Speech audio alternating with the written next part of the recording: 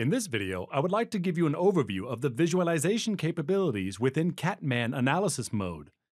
After a few preliminary remarks on panels and print pages, I will explain the visualization elements in detail. In particular, I will go into detail about the visualization elements that are not available in the online visualizations. First to the panels. Even in analysis mode, you can display visualization objects at any position and in any size on one or more panels. As soon as you drag a measuring channel onto the graph, a post-process graph is created immediately. You will find all other visualization objects in the menu bar. Even in analysis mode, you can adjust the size of the objects in a panel by zooming in or out. As the name suggests, you can use the print page to adjust the visualization objects so that the display is optimized for printing. To do this, you define the page format, margins, header, and footer. Please note that the printable area depends largely on the printer used. As an alternative to using the print option, I recommend reporting with Word. I will explain this in more detail in another video. I will now show you the most important visualization objects. Real-time displays are of course not available in analysis mode, but there is a whole range of visualization objects that are only available in analysis mode. This video will only review the most important visualization objects and their special features.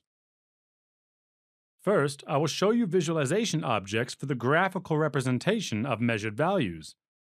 The most important object here is clearly the post-process graph, which you have perhaps already become familiar with in online visualization. You can create the object directly from a channel and from the ribbon bar. You can creatively adapt the style and layout of the graphs to your needs with a variety of options. If you want to create different measurement types in one graph, just add more axes. You can then simply drag and drop the channels into the desired axis ranges. However, you can also simply drag another channel into the graph and have a new y-axis created for this channel afterwards. Especially when measuring over a long period of time, it is often important to know exactly when something happened. To do this, you simply need to adjust the format of the x-axis.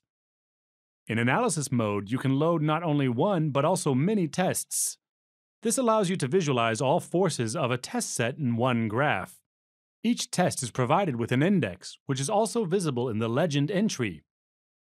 Now I add the channel total force from the first three tests of this test series into a graph. Each legend entry contains the index of the respective test. With this checkmark, you can establish the reference to the actual measurement file. You can also adjust the legend entry via the curve properties. Here, you can also change all other properties of the respective curve. To see details in the graph, I recommend the horizontal zoom, which is especially helpful for reviewing data over a certain time. This is the trigger time of all these tests. You can then zoom out step by step with zoom out or completely with zoom reset. The section tool is both powerful and easy to use. After you have selected a range, you can determine the statistical data of all channels used in the post-process graph. Or create a copy of the subrange so that you can then mathematically process or export the subranges of these channels. You can also cut out this section to eliminate unwanted effects. Create an FFT of the sub-area, or edit the data in the sub-area with corrections and other options.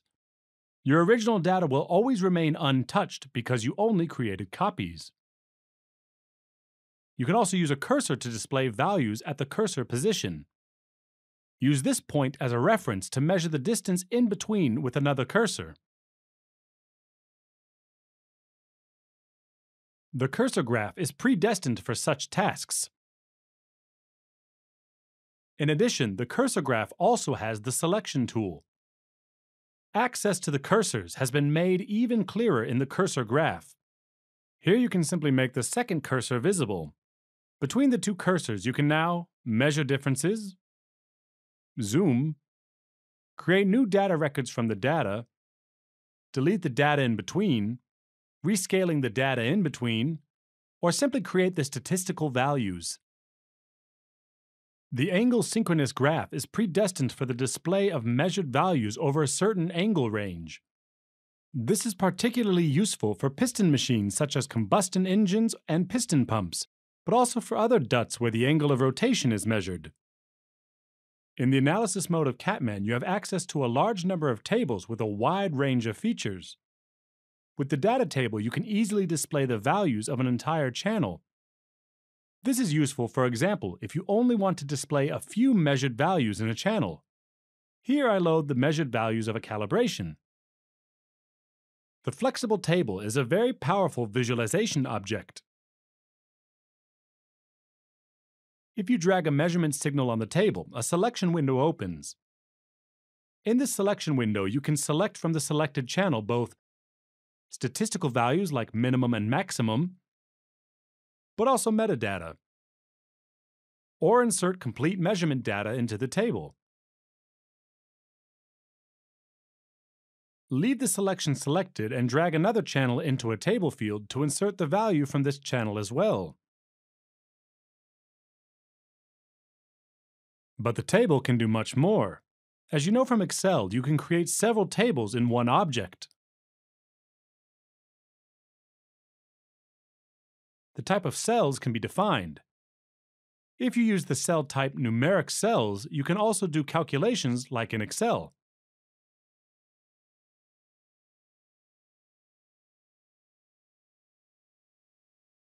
With the CAN raw table, you can display the recorded CAN messages in a table.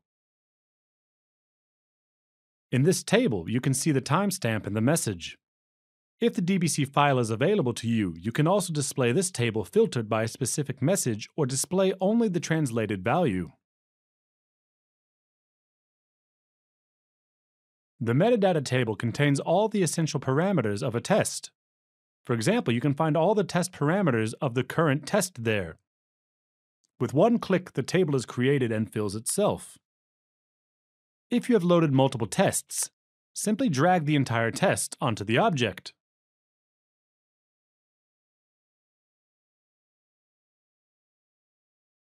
The traceability table contains all important parameters of a channel. This enables you to display the conditions under which the measurement was generated after the measurement.